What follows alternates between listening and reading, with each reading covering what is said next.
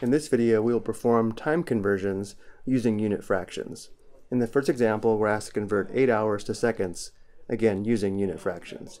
We first write 8 hours as a fraction with a denominator of 1, and now I multiply by unit fractions to convert hours to seconds.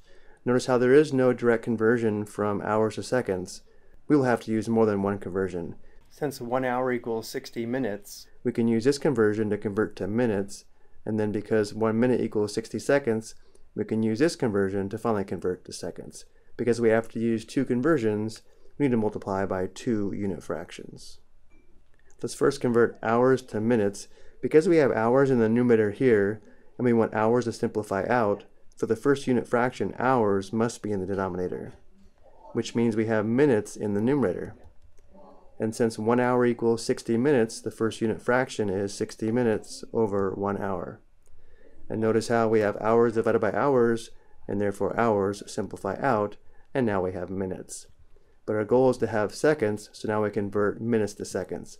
Because we have minutes in the numerator, and we want minutes to simplify out, for the next unit fraction, minutes must be in the denominator, which means we have seconds in the numerator.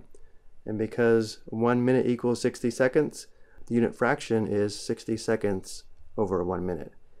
And notice minutes simplify out because we have minutes divided by minutes. So now we have seconds, and therefore to perform the conversion, we now multiply. We have 8 times 60 times 60, which is 28,800. We have 28,800 seconds. So now we know 8 hours is equal to 28,800 seconds. And now for the second example, we're asked to convert 7 days to seconds, again using unit fractions. We begin by writing 7 days as a fraction with a denominator of 1, and there's no conversion from days to seconds.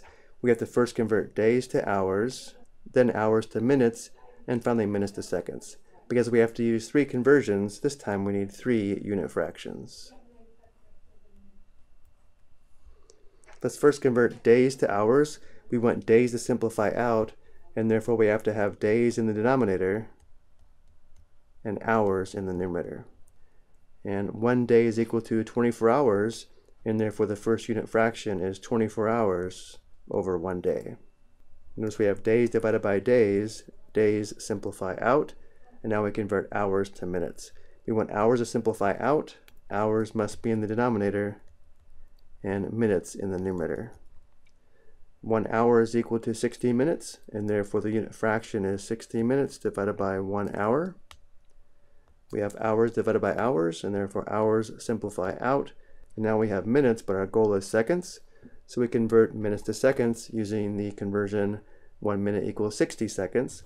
We want minutes to simplify out, minutes must be in the denominator, seconds in the numerator. The conversion is 1 minute equals 60 seconds. The unit fraction is 60 seconds over 1 minute.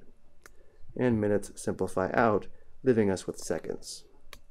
So now multiplying, we have 7 times 24 times 60 times 60, and the units are now seconds.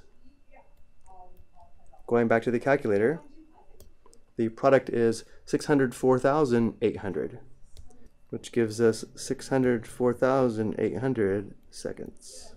So now we know 7 days, which is 1 week, is equal to 604,800 seconds. I hope you found this helpful.